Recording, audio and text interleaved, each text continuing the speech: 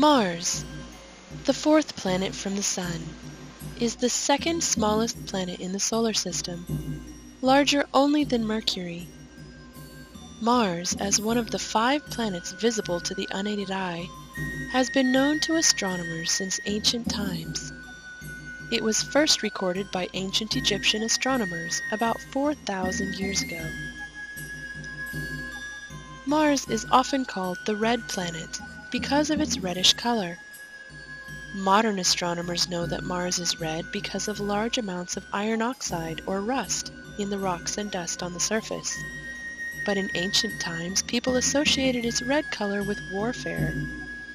That is why Mars was named for the ancient Roman god of war.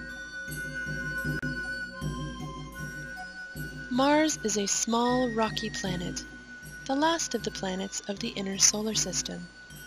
It is about 141 million miles, or more than 227 million kilometers from the Sun, so it gets less than half as much sunlight as the Earth does.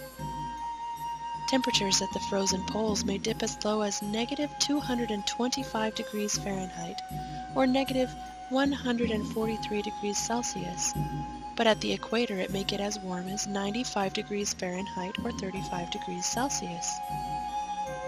One reason that Mars has such different temperatures is that while it has an atmosphere, made mostly of carbon dioxide, with tiny amounts of oxygen, it is very thin, preventing it from holding on to much energy from the Sun. Mars has 2 moons, Phobos and Deimos. Compared to Mars, or even our own moon, they are very, very small.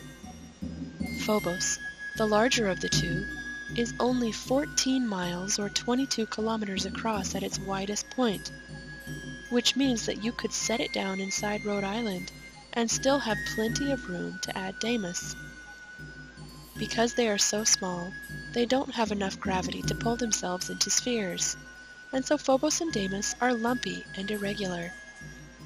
Scientists believe that they may be stray asteroids captured by Mars' larger gravity at some point in the past. Something interesting about Mars is that it is home to the highest known mountain in the solar system, Olympus Mons.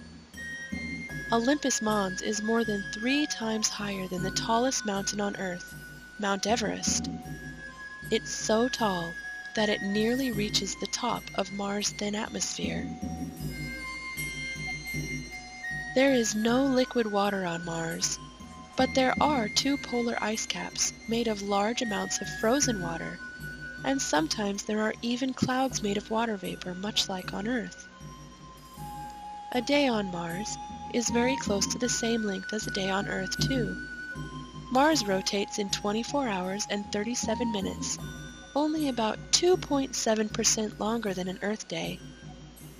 Because Mars is farther from the Sun, however, Mars takes much longer to travel once around the Sun than the Earth does, almost 687 days.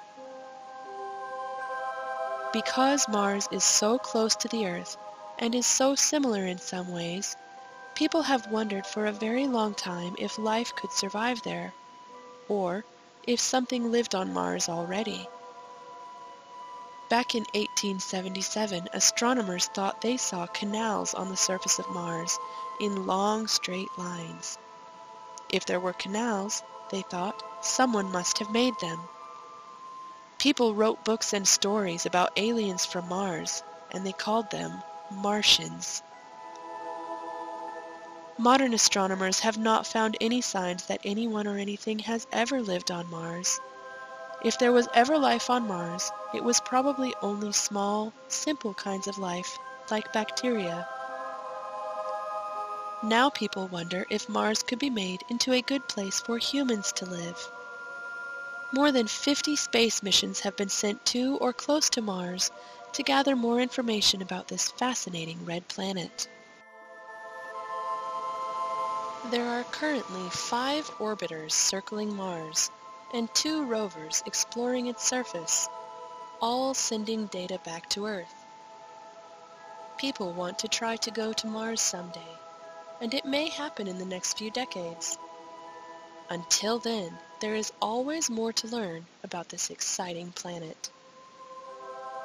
I hope you enjoyed learning more about Mars today. Goodbye till next time.